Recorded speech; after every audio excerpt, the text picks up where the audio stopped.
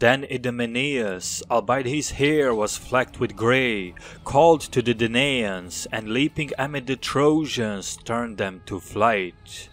For he slew Othryoneus, a sojourner in Troy. The warrior society of the Mycenaean Greece was widely celebrated by the later ancient Greeks as the Age of Heroes, the champions of the battlefield that lived and died with blood and glory. The Mycenaeans came to prominence on the Greek mainland during the 17th century BCE, eventually coming to dominate much of the Aegean Sea as well as coastal Asia Minor. They called themselves the Achaeans, and their political system was based on a network of palace centers that formed somewhat of a confederation dominated by its capital, Mycenae.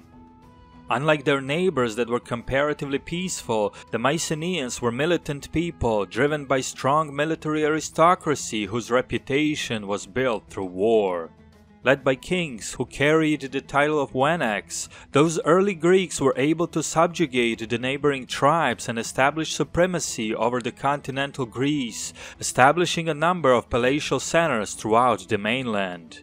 Although superior on the battlefield, the Mycenaean military strategy did not differ much from the other Bronze Age powers, being primarily based on heavy infantry and chariots, and supported by archers.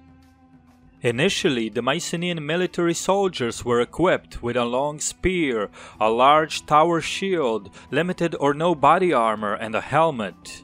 Although several different types of helmet were used, such as those made of bronze, by far the most famous and widespread type was the boar tusk helmet. A sword was also part of the equipment, being used in close combat. The Mycenaean archery was often deployed to support the infantry, and it consisted of bowmen, slingers, and in some cases javelin-throwing skirmishers. Besides infantry and archers, the very early addition to the Mycenaean military were the chariots. Their usage can be dated to at least 16th century BCE, likely influenced by the warfare of the Near East, where the chariots of war had already been the standard practice for several centuries.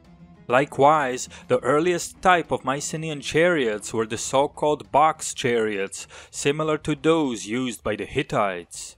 However, unlike the Hittites whose chariot consisted of 3 soldiers, the Mycenaean chariots were crewed either by a single man or more commonly by 2 men, a warrior and a charioteer. The second type of chariots also emerged in the early period, called the quadrant chariot, consisting of a letter D-shaped box that looked like a quadrant of a circle. While the nature of the chariot deployment on the battlefield remains unclear, based on the depictions as well as the Linear B records and the Iliad itself, the war chariots were used as a platform for bowmen and javelin throwers, but also as heavy charging units, carrying the spear-armed warriors. Another, apparently more ceremonial role was described by Homer, where the chariots would simply transport heroes to the battlefield, who would then dismount and fight on foot. Either way, we do not have the definite conclusion regarding the Mycenaean battle tactics, especially concerning their chariots. The Mycenaean upper class also records the existence of horse-mounted warriors, although their use was very limited and likely restricted to the warrior elites to showcase their status rather than to have a strategic value on the battlefield, other than perhaps the scouting purposes. Besides the army, the Mycenaean fleet also played a key role in establishing their hegemony over the Aegean. Their ships were built in different sizes, but generally designed for rapid deployment and landing.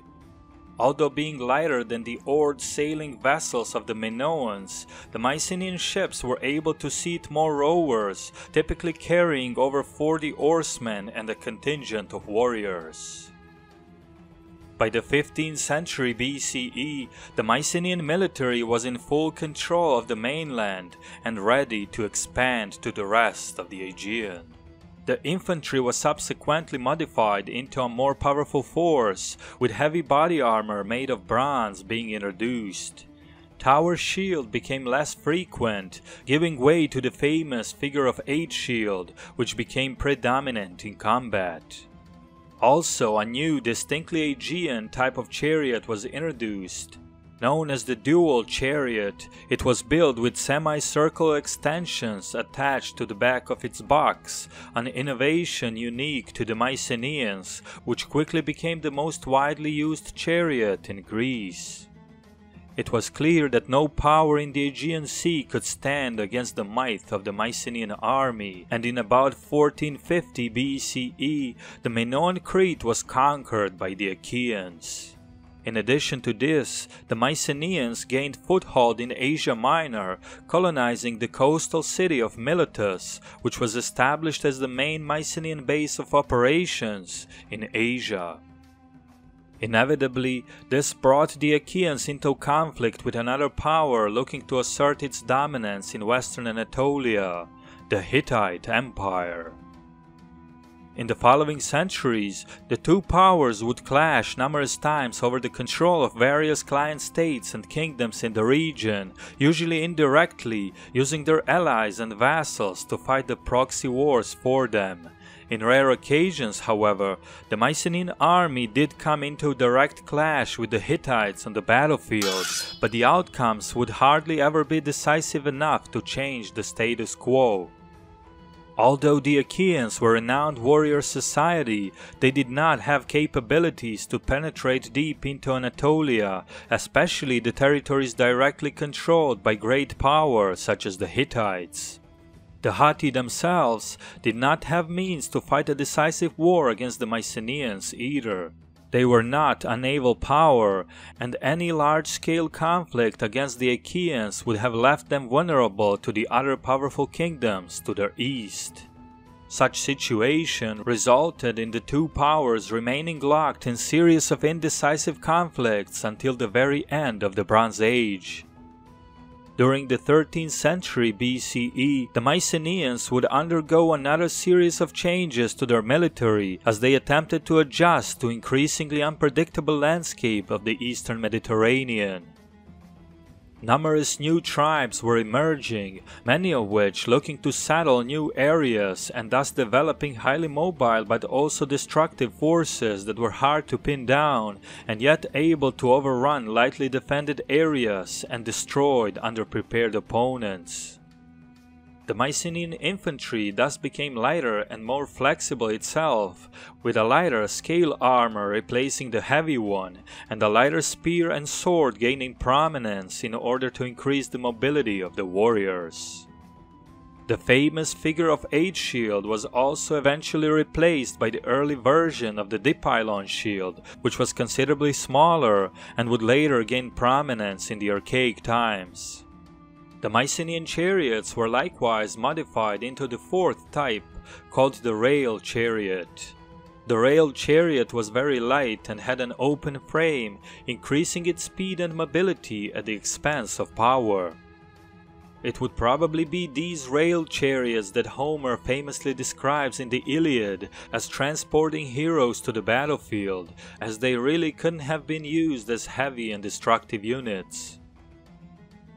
Either way, while Homer talks of the Achaeans as victors of the legendary Trojan War, their own Mycenaean realm would not last through what we today know as the Late Bronze Age collapse.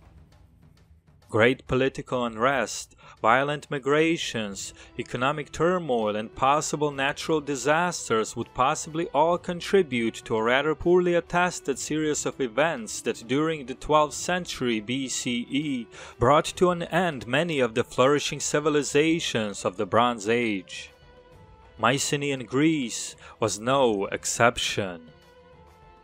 Although not completely destroyed like the Hittites, for example, the Greeks entered a period known as the Dark Ages, where their culture severely declined and even the literacy was lost for several centuries. However, what would emerge during these times was strong oral tradition, singing about the great heroes and demigods of the past times, nearly invincible on the field of battle. Special thanks to History with Sai, Nico, Chris Ernst, Panayotis Yiannopoulos, Fred Leckie, Tim Lane, ABC Sheikh, Derek Wildstar, Padre91, Argyris Margaritis, Yul Sally Briggs, Labelle Olmier, Vineyard Illumination, and Estate Care for their continuous support. If you wish to join our Patreon community and partake in the decision making on the future content, feel free to click the link in the description. This was WanaxTV, and we'll see you again soon.